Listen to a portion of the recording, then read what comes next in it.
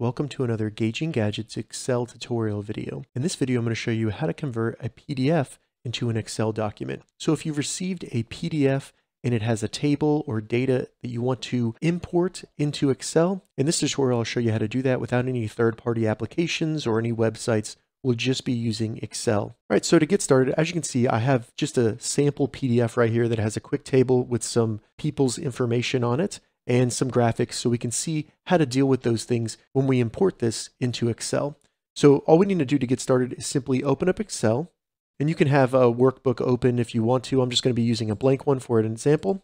Once we get our blank workbook open, what we need to do is go open to the top ribbon right here, select Data, and then go to Get Data in the left sidebar. If you don't see that, you may need to go to Customize this ribbon, and you can find it there and add it to your ribbon. So select Get Data, then go From File, and then in here, we just want to go down to From PDF.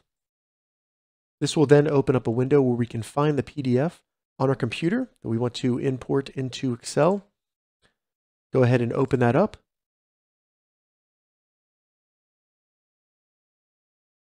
And then as you can see here, it's going to open up a navigator where we can tell Excel what data from that PDF we want to import into our spreadsheet here. And it'll separate it by pages or tables that it finds. So as you can see, those do look different.